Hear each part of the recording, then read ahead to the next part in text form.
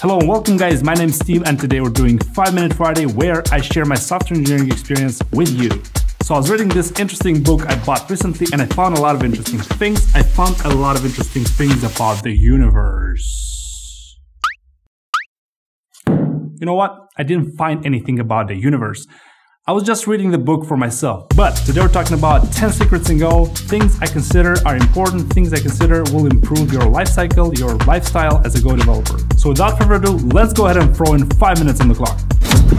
So we're going to begin our top 10 secrets in Go with slices, and specifically we're talking about the difference between an empty slice and a nil slice. So without further ado, let's go ahead and have a look at an example to show you exactly what I mean. So as you can see from my example, we have two types here. We have the people type and the response type, and then we try to marshal this JSON and we try to output this to the terminal. So when you run this example, the following lines are going to get printed, and notice here you have items equals null here, and you also have items equals null here. And that is because we didn't specify that we want to return an empty slice. We want the items field to be an empty slice. So as you can see right here, we just return the response, we return an empty response. So basically in both cases, you're going to get null as a result in the JSON. So in order to avoid that, you have to be explicit about the end result. So you have to say items field equals to an empty people slice. In this case, you're going to get an empty array, as you can see right here. All right, so we continue our secrets with slices, and next we're talking about something called slice free index or slice per index. What exactly is that and why you should be aware of that? So just like in the previous example, we tried to create a new slice called people, and then after that, we tried to create a sub-slice of that original slice. So we all know this syntax. We know that the first index is the low and the second index is the high. So basically it's going to try to create a slice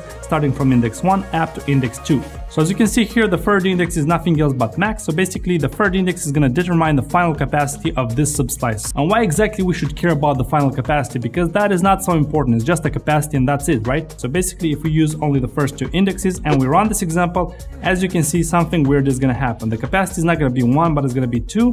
And also, as you can see here, the second element of this new sub-slice we create has the same address as the last element of the original array. We're basically going to overwrite the last element of the original array, and we're also going to overwrite the last element of this new subslice. And that's why it's important to keep that in mind. It's important to limit the capacity of the new subslice. Alright guys, so the next thing we're talking about are JSON struct tags. What are those if you're new to Go, and what are the possibilities when it comes to using JSON struct tags? So as you can see in this example, we have a custom type called person, and we have a couple of struct fields. We have name, hobby, email, and money.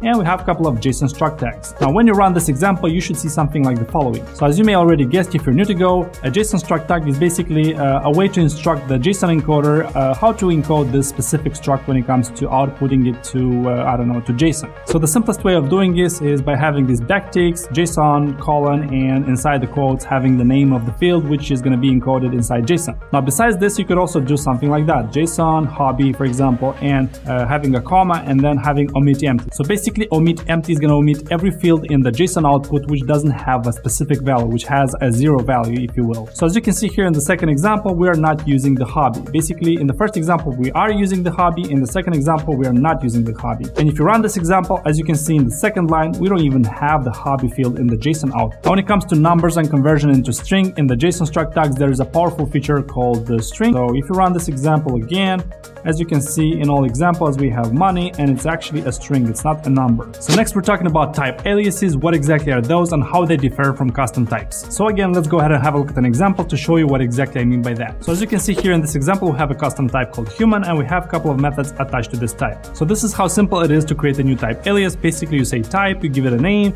you say equal, and you specify an existing type. You specify an already existing type. And why is this powerful? Well, because you don't have to basically recreate this type, assign these methods to this type, and replace it with student everywhere. Basically you don't have to do this crap, and that's why type aliases are useful. So the next thing we're talking about on our top secrets is anonymous structs and empty structs, and why I think they are important, why I think you should know about them. So as you can see in this example, it's very easy to create an anonymous struct. You just say struct, you specify the fields, and inside the curly braces you specify the values. So basically if you don't want to create a custom type, you would usually return an anonymous type, and that is a very neat feature when it comes to simple data structures. Next, let's have a look at an example about empty structs and why they are so powerful, why they are such a useful feature. So as you can see in this example, we have two Go routines, and these Go routines try to write something to the channel. So they write something to this channel, they just write an empty struct, and then we have a for select construction, and inside here we'll listen for that done channel. And basically if we had like millions of goroutines here, it would be convenient because that empty struct doesn't take up any space and it would not consume a lot of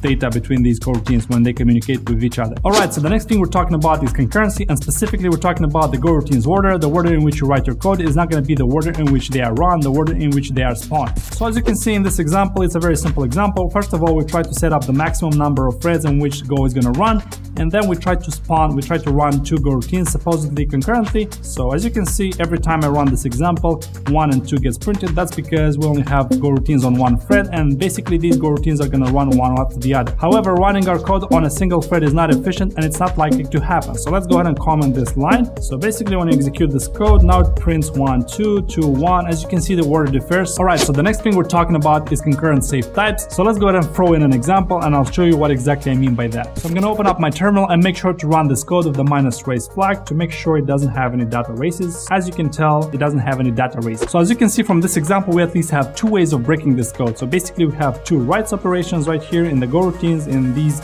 simulated HTTP requests, and we have 1 read operation at the end when we try to attempt to read the result. So let's go ahead and break in the write operation first. So basically inside this function setGreat, we're going to try to comment out this mutex. When you run this code, it's going to warn you that you have data races and it's going to give you some stack trace and all that stuff. So I'm going to try to attempt to read the result right away without waiting for goroutines to finish their jobs. And this time we're going to have a data race when it comes to reading, when it comes to the read operation. So as you can see, most of the built-in types are not concurrent safe. That's why make sure when you run concurrent code, you actually protect it from data race. Next thing we're talking about is shadowing almost everything in Go. So to prove you what exactly I mean by shadowing almost everything, let me go ahead and show you an example of that. So as you can see in this example, we try to override everything. We try to override the make function, we try to override the append function, we try to override the JSON, and we try to override a lot of things. We even try to override the boolean true, and that is a variable now. So every time we say a variable equals true, it's gonna be false, and that's weird. And try to avoid keywords, functions, built-ins, and all that stuff. Otherwise, you're gonna shadow them and you're gonna have a hard time finding the bug. Alright, so the next thing we're talking about are interface values and why they might be a slight source of bugs and why you should pay attention to them when writing Go code. So as you can see from this example, we have a small function called adult, and we basically verify for this int. So basically we receive an int here,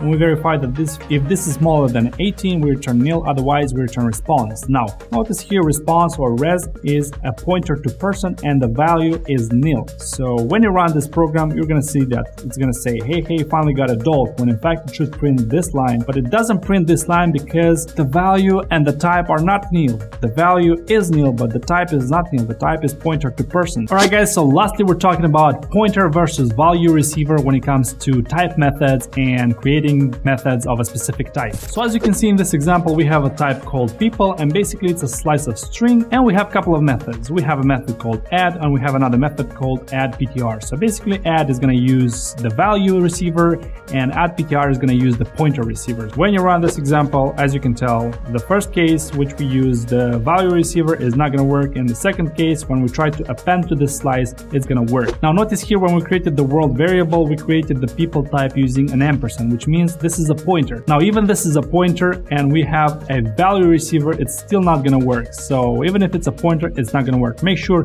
whenever you want to update the internal state and that data structure you're working with is not a pointer itself like a struct, make sure you add in a pointer receiver in order to update its internal data. Otherwise, just use a value receiver. Alright guys, that is pretty much it on this video, and that is pretty much it on this 5-Minute Friday. So hopefully this wasn't a long video, and if it was, I'm super sorry for that. So when it comes to the 10 secrets in Go, it was hard for me to pick which one of these made it into the final list. So that's why if I missed something where I didn't cover something, make sure to let me in the comments below. Also make sure to check out the video description below, because in the resources section I linked up everything that I used in this tutorial, several links to useful articles you may read about the topics which I covered, and of course the source code. And that's pretty much it on 10 secrets in Go guys. I'll see you in the next video. Peace!